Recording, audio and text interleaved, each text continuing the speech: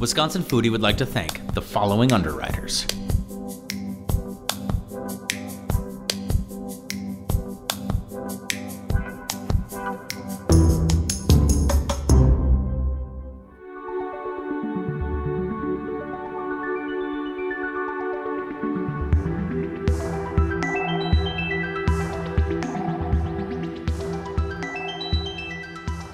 What's up, man? Hey, good to see you. Good to see you, brother. Yeah. Thank you so much for having me out. Yeah, you bet. Yeah, let's grab some poles. We'll start talking about what we're gonna catch. Okay. Sounds like a plan. Sounds great. Mirror Lake, this is all bluegill, right?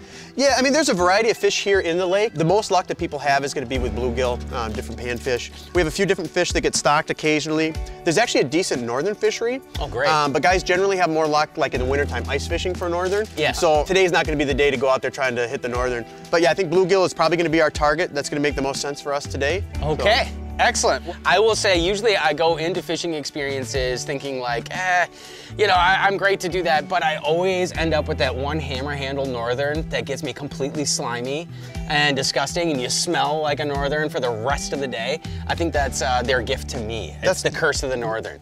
But I think this one feels like it's ready for some action here. Yeah. Should we do it? Yeah, let's hit the water, man. That sounds great. I can't wait. Here we go.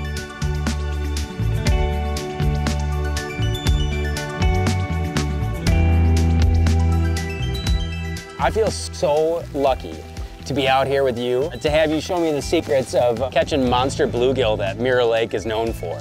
Yeah, monster is maybe stretching it just a little bit, but yeah, we've got some bluegill in here, and we'll be happy to see if we can find a few of them to get our hands on for dinner. Well, let's get on them.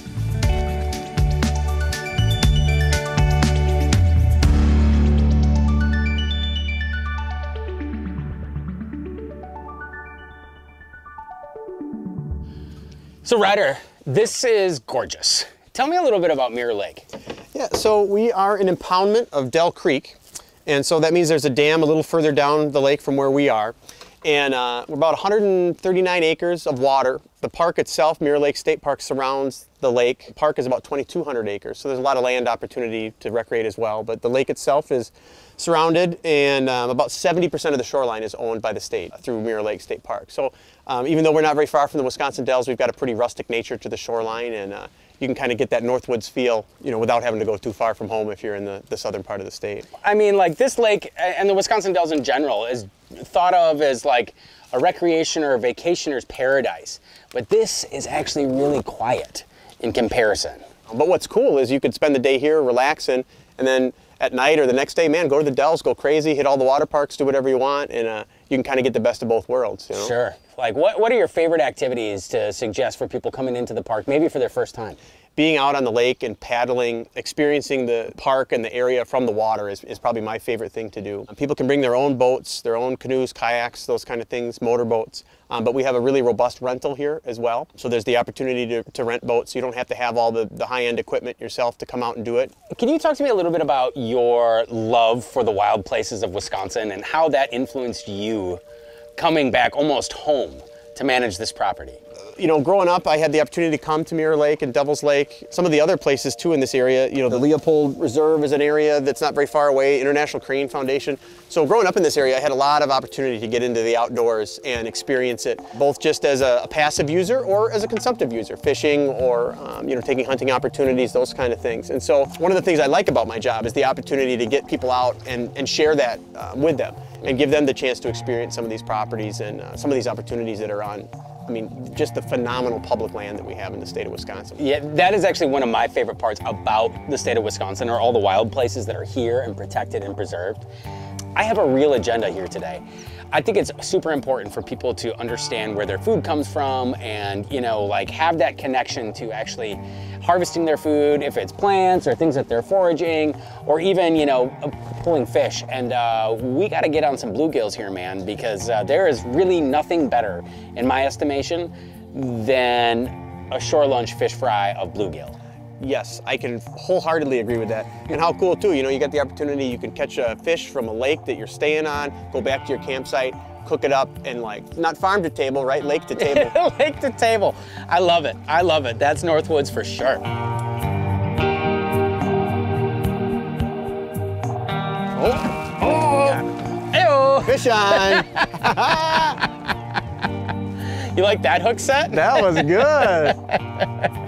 Little guy. Scoreboard. Yeah, cool, cool. We could have our own fishing show. We could call it Getting Lippy with Luke and Ryder.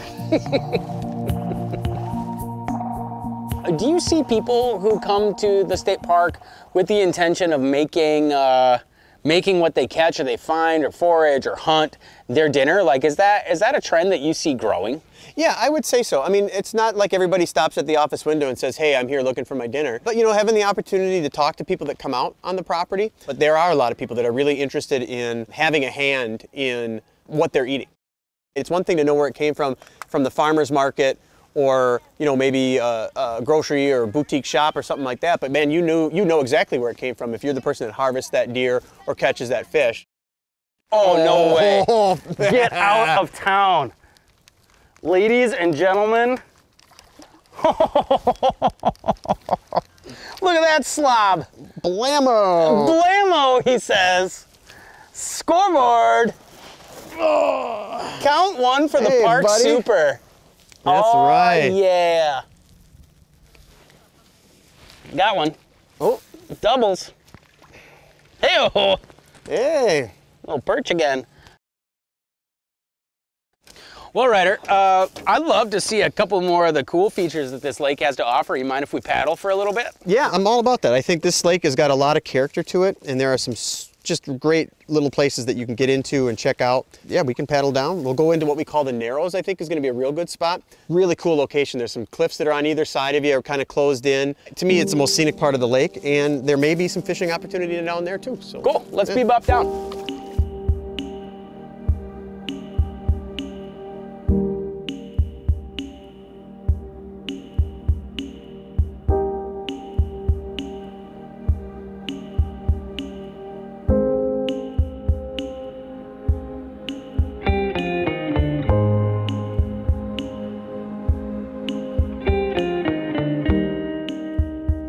So obviously there have been generations and countless people who've loved this place before us. Can you tell me a little bit about that history as it's come through Mirror Lake?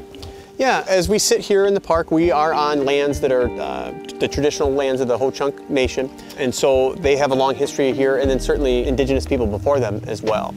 And you know, as those of us nowadays are still here, you know, making use of these resources, those people did long before us as well.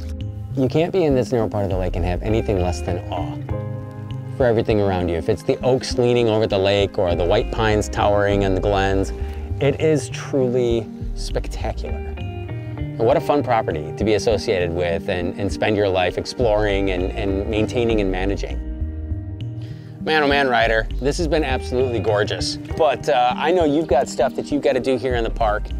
And I actually want to take the opportunity, since I'm in the area, to go check out the Aldo Leopold shack. Yeah, sounds like a plan, and I think you will be well served to head over to the Leopold shack. Excellent place to check out.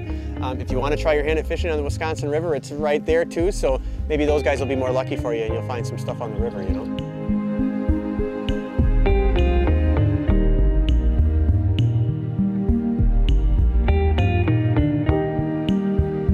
So we decided to leave Mirror Lake. The fishing was gorgeous, and no offense to Ryder, but we thought we might bebop ourselves over into the Wisconsin River and take a stab at fishing here.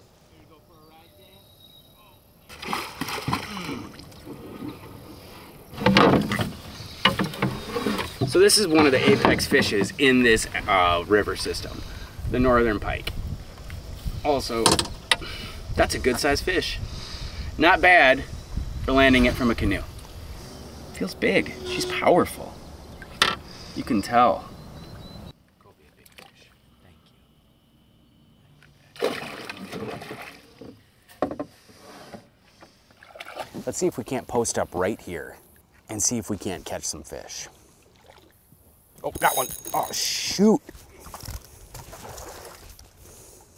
I gotta say, there isn't anything that's more fun being in a wild space, in a canoe, to have the opportunity to catch this beautiful smallie right here at home. This is a smallmouth bass. Now, in cold water, these are delicious. They have really nice meaty fillets, and can be sauteed up or added to a chowder or anything that you might want to eat. But the really amazing thing is that it comes right from this place. This is its home, just like mine. And in the spirit of Leopold, we're all connected. One of the things I love about the Wisconsin River is that it courses the entire length of the state. And it's a great reminder that we're all connected by it. And there's always that sense of connection that unites the purpose of the river. We're gonna stop by someplace that's extremely special to me. It's a lesson in connectedness and mindfulness and how we as human beings interact with the world around us, and especially through our food.